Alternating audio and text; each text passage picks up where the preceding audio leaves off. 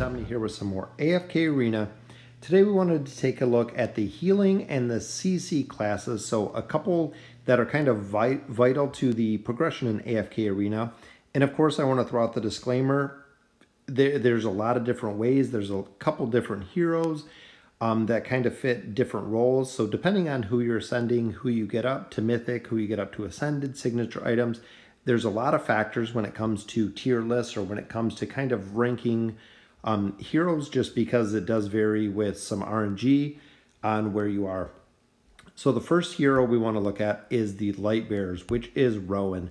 Rowan is probably one of the best heroes that they've added to the game in the recent patches, because he brings a heal and he brings energy regen to the team, not only with his abilities, but also with his signature item. So big skill is Dazzle. Allies recover 70% of energy. If the coins are caught by the enemy team, they actually stun them. So not only does he have CC, he has an energy recovery, which is absolutely phenomenal. Combine that with his Healthy Supplies ability. When the allies' hit points drop below 50%, they will receive 40% of their max health back. And once all three potions have been used, he'll actually call his little birdie. The bird brings in a little sack full of potions, so he gets more potions at that point, which is very, very nice anytime he uses the ability. And with Avian Assault, Duck attacks multiple enemies, stealing their energy. So not only does he have energy regen, he has the ability to stun enemies, he has healing potions, he has the ability to steal energy points with this one. He does mitigate damage, so when he takes excess damage of 10%, he loses energy instead of health. So you'll actually see when he gets attacked, he has an immunity. And then his signature item, after starting the battle, Rowan sets up the stall, which he always does at the beginning. He has the allies drink an energy potion when they hit 600 points. So again, he is so vital in so many ways, because not only can he heal them, as he brings back energy potions when the stall's empty, he refills it, including the energy potion. So super overpowered hero. If you're not using him, he is my recommended #1. Ever since I got him, I pushed through like 4 chapters with him, and I've been working on getting his signature item up. Next one that's really kind of situational but vital is Rosaline. Rosaline is a huge energy user, which energy is really vital in this game, but she does have a couple of other pretty nice abilities. The motivation ability, she actually takes she follows the hero with the highest combat rating, so it is not attack rating, it is not defense, it is combat rating. So how hers right in the middle says 729, that is your combat rating. The damage she receives is reduced by 40%. When she uses her ability, she will restore when her energy is full and the ultimate goes off, she will increase or fill up the energy bar of essentially who she's following, which is very, very strong. Raises the attack rating of the ally being followed by 40% for 4 seconds with her ultimate, and level 3 does 60% for 4 seconds. So very, very strong, because she can make a hero that uses an ult use it twice, because she fills up their energy bar essentially. Combine that with her teacup ability, which is pretty cool. Heals the ally she's following for 150% worth of her attack rating. Level 2, the effect of the ability are increased by 25%, and then level 3 health recovery is increased by 170%. So not only is she bringing energy back to a hero, is she's bringing health back to a hero if they're low as well. And then, not exactly sure, the crazy something up there, but when she throws her teacups, she actually does a stun, which again, she has a CC aspect, she has a healing aspect. Her healing aspect is only one hero that she's following particularly, so she just makes them super powerful for whoever she's following. Rosalind takes out 2 teacups and hurls them at an enemy, inflicting 120% damage, leaving them temporarily stunned, and she will prioritize her attack that against the enemy that the attacking ally is following. So if I have Belinda and Belinda is attacking, an enemy Lucius in the front line, her ability will be going to the Lucius in the front line to go ahead and stun him. And she does a ton of damage. which is very, very solid as well. The second hero, or the next hero, is Namora. Namora and Rowan are kind of the only, well, Namora, Rowan, and I would say Namisu are kind of the only real heroes that have healing. Her ultimate calls upon the forces of nature to heal all of her teammates' health by 30% of her own maximum health. So making sure to get her health up will make her heal stronger. Allies with lower than 20% regenerate health 30% faster, increases the defense rating of allies by 15%. So not only is she healing them, is she's buffing their defense, which is super powerful. Mother Nature, Namora increases the ability, is able to increase the healing efficiency of herself and all teammates by 15%. So that's what makes her so tough when she's partnered with running her and Rowan or running her and Tassie. That the her and Tassie combination has always been super strong because Tassie does have a heal ability tied to her as well. 50% of the overflowing health that exceeds a hero's maximum health is converted into a shield, and health regeneration increased by 20%. So again, straight healer, but to kick that up a notch, she does have the Beguile ability, which Namora deals 90% damage to a random target that is standing within her attack range, causing them to be entranced for 6 seconds. While in an entranced state, the affected enemies will use normal attacks. Level 3, entranced enemies now use all abilities excluding their ultimate. Entranced enemies' attack rating increased by 30% while entranced. So if you're entrancing the enemy team and it's one of their major DPS or one of their strongest heroes, I've seen them just turn around and literally destroy another hero. And then a final ability, Life Force, Namora gradually heals the weakest member of her team for 30% of her own maximum health, gradually restores a total of 150 energy points to the ally, and total amount of health restored increased to 40% of maximum health. So 3 abilities that are right tied to healing. The last one is CC, with Life Force gradually regenerating energy. So again, Namora is super strong when it comes to the healing and support role because she has the healing, she has the CC, which just makes it very, very vital to have her. And also with her signature item, almost forgot, Namora's attacks heal Namora's weakest ally for 60% of her own attack rating. The only problem with her signature item and what really kind of downgrades it is her attack rating is very, very low. Her hit points, because her ultimate is based on hit points, is very, very high, but overall her attack rating is very low. Even when you look at the 10, 20, and 30, they have it all based on attack rating, which I wish either they'd bump the attack rating or they would base it on something else, because her attack rating and her damage is almost nothing, which meaning that the health recovery is not as strong as it could be. But the next one is Tassie. And Tassie is really the superstar when it comes to CC, kind of like Manira. Her ultimate ability, which is Slumber, puts all enemy targets to sleep for 4 seconds. Once the enemy awakes, they will be dealt 25% damage. Duration level 2 is extended to 5 seconds. Level 3, damage dealt after waking is increased to 30%. So literally she stops the whole enemy team for 5 seconds. You can just sit there and do damage on them. Doesn't wake them up, anything like that, but they will just sit there and sleep. So double that with the banishment ability. Tassie's banish the most powerful enemy target for 4 seconds. So remember, the most powerful target. So when you're fighting a team of 5, the most powerful enemy is banished, which level 3 is up to 6 seconds, and it steals 40% of the target's attack rating while they are banished.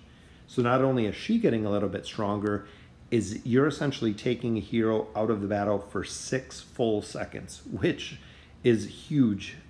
If you've played this game for a while, you know, even a couple seconds makes a big difference. And this is an ability she'll use more than once during a normal battle. Dream Spirit, she summons a magical fairy which lasts for 10 seconds. Fairy deals 55% damage to enemies and heals teammates for 55%. Level 3, the effects are increased to 13 seconds. And level 4, damage and healing values are raised to 65. So essentially, she deals a little bit of damage with the fairy that flies away, but it's really nice when she does do the healing. Doesn't do a lot of healing, but a little bit of healing just might be enough to keep her alive. And her last ability, which is the teleportation ability, she's able to teleport behind an enemy. If Tassie teleports next to an ally, they increase the haste, which the haste increases the energy regeneration because the hero attacks faster. If she goes behind an enemy, she deals them damage. Cassie's time is reduced each time that she is struck because the ability does have a 6-second cooldown. So essentially, she's a hero that just bounces all over the battlefield. Her RNG is pretty amazing. And then couple it with her signature item. And this is where it really gets interesting. And a lot of people that have focused on Tassie and got her really high signature item reduces the attack rating of nearby enemies by 10% after she uses teleport. Remember, when she gets hit, it lowers the teleportation cooldown, so she'll be actually teleporting more. Level 10, 20, and 30 does 15, 20, and 30%. So if she's teleporting into a group of enemies, not only is she doing damage, she is nerfing their attack at plus 30 by 30%. So you're literally cutting off 30% of the enemy's attack right off the bat, which is super powerful. The Mauler team, when it comes to healing and support, they do have the Life Leech ability, which is a pretty strong ability, but overall it's not enough to sustain the team.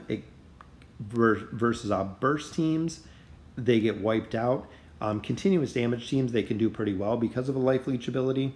So the only one that they really have that does healing in CC is Nemitsu, which I've started leveling him up on the Mauler account. He is very, very strong. He's pretty cool to play with.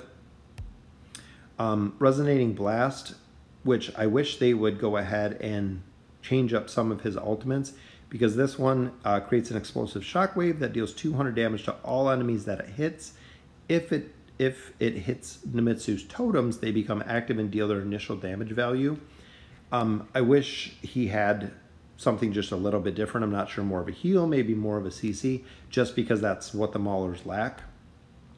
Rejuvenating Totem, he sets down a healing totem. Problem with this one is the healing is pretty strong on it. As you can see, equal to 80% of the total attack rating. Totem will remain active and heal nearby allies for 3% per second. And the totems can be targeted and destroyed by enemies. That's the problem, is when the healing totems go up, if sometimes he'll put it on the enemy side, enemies just always kill the totems right away. If they actually go behind a hero, very, very effective. But again, it's a little bit of RNG with his totems that he's setting out there. Offensive totems, Nemitsu sets down an offensive totem behind the enemy that deals 120% damage to its surrounding enemies. This one is actually pretty good because what it'll do is it'll pop up right behind an enemy, and the enemy that it pops up behind will actually turn around and start attacking it. So not really a CC as we think of like a Tassie or as a Falx, but it is kind of a distraction. Baden has a good distraction because of his little minions. Grezold has a great distraction, and Nemitsu has a good distraction because of the totems. His last one is increase the ally with the highest attacks rating haste for 40 seconds.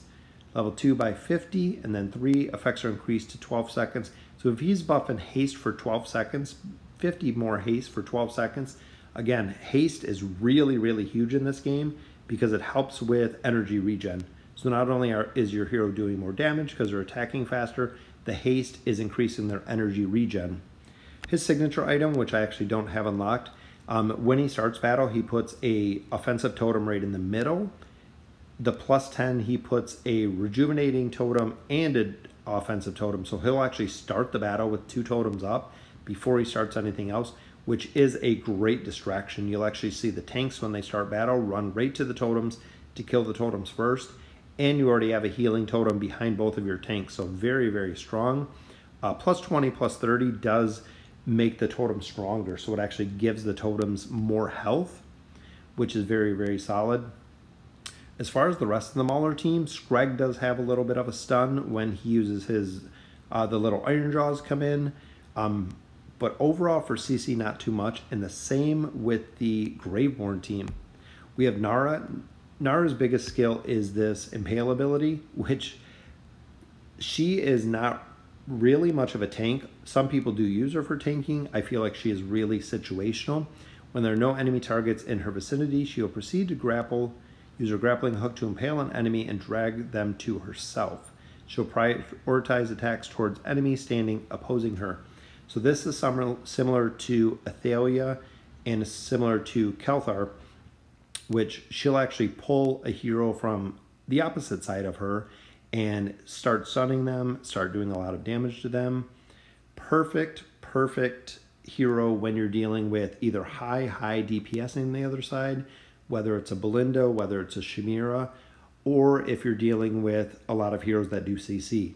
So later in the game or even mid-game when you're dealing with an Arden, when you're dealing with heroes that are going to just CC your heroes like crazy, taking out a Namora, she is ideal. I've used her since she came out, and that's why I've gotten her up to 2 stars. Because not only with that, if you look at her signature item, when Nara discovers an enemy injured enough to be slain by her ultimate ability, she will attempt to use Impale to bring them closer. So she'll actually just kill a hero. So she'll kill the first hero that she grapples over. Let's say the hero goes down. Then she'll proceed to grapple another hero right to her. If an enemy is about to die that is injured, she'll attempt to grapple or to impale them too. So you'll actually see multiple heroes throughout the entire fight. She keeps pulling them to. Just the problem of keeping her alive, which is why with her signature item they give her the Life Leech ability. If she kills a hero, her ultimate does give her a shield too. So trying to mitigate the damage she does, because when she pulls the hero right to her, they do a significant amount of damage. Big CC that is in the Graveborn team is Pharrell. His ultimate ability does a ton of damage and it gets spirits on the enemy, but his Terrorize ability terrifies and stuns 2 heroes for 2 seconds and summons an evil spirit which haunts them for 10 seconds. As you can see, level 2 terrifies 3 enemies. So every time he uses this, and he uses it quite regularly, you're stunning 3 heroes for 2 seconds. So the stun effect lasts for up to 3 seconds on level 3. So you're stunning 3 heroes for 3 seconds on a regular basis, which is just super powerful. Especially when you couple it with a signature item. Normal attacks will cause an evil spirit to haunt the enemy target if a critical strike occurs. So if he does a crit, a little spirit will start attacking them, start taking away their energy. Attack ratings for all enemies are reduced by 1.5%, and health recovery rates are reduced by 10%. For every spirit that is haunting an enemy on the battlefield, the ability may stack up to 5 times. Which, when you start unlocking his signature item, a majority of the time, 3 to 5 heroes have spirits on them at all times, so they are getting the energy nerf, which is very strong. He brings a solid energy nerf, as well as Nara, that we just looked at, does a very solid energy nerf. So the other one that I wanted to look at is Mahira. When it comes to CC, she is the ultimate CC, because not only do all of her abilities are kind of catered into keeping her alive, but her control ability, her ultimate ability through the entire game, because she does have a lot of tanking stats. Mahira entrances all enemy heroes, which causes them to start attacking each other with their normal attack for 4 seconds. Level 2, the heroes will not recover energy, which is super strong. And then level 3, duration is extended up to 5 seconds. So essentially, you're going to have a whole enemy team attacking themselves for 5 seconds every time she uses her ultimate ability. Now, if you're combining that with Rowan, who's doing a regen, and you're combining it with possibly a Rosaline, if you can get her to stick on Mahira, she can actually cripple an entire team regardless of how strong they are, because not only are they not recovering energy, they're attacking each other, essentially. So your team is doing damage to them while they're doing damage to their own team. So when it comes to CC, she is by far probably the strongest hero that I've seen.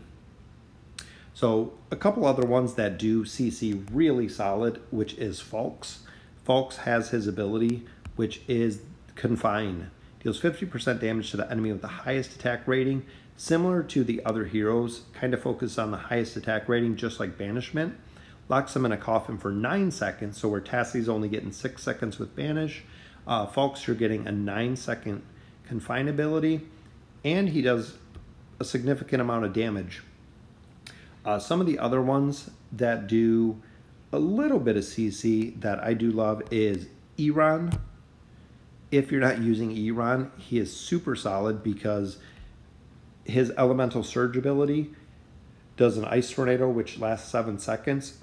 When you unlock his signature item to combine with it, his ultimate ability has a chance to cause enemies to become frozen for 2 seconds. The chance of the enemies being frozen are raised if the enemy is already suffering attack speed reductions. So 2 seconds right there with the elemental surge ability. So anytime he uses ultimate, most of the enemies do become frozen because he has his own speed reduction. So he actually has an attack that does a speed reduction. His level 30 increases the frozen ability to 4 seconds. So when you're using him and he hits with a slow, it's pretty good to see. If you've checked out some of the Wilder videos, he'll actually draw everybody in, swipe them with a sword to hit the slow ability, drop his ultimate, freeze everybody, and just sit and destroy the team, which is pretty funny to see. So when you look at it overall with the healing and support, Rowan and Rosaline for the Light Bearers, definitely super solid. Rowan, like I said, I'd recommend #1. Focusing on those two heroes, Rowan and Rosaline. Definitely the Wilder team, the Namora Tassie combo. Both of them, or one of them, they're very, very solid. If you're looking at the Maulers, Nemitsu is really the go-to there. And then, of course, with the Graveborn, Nara, a little bit situational. She's a lot of a burst DPS versus a tank, but Pharrell is a must. I know a lot of people go with Shamira. Shamira endgame, even the 5-star Shamira completely drops off. I haven't even used her in a long time. But making sure that you have Pharrell, because not only does he do the energy regen or energy nerf for the enemy team, is he does have the CC aspect, and he does a ton of damage. So let me know in the comments what you guys think, who you're using for the support and CC roles on your teams. And as always, thank you.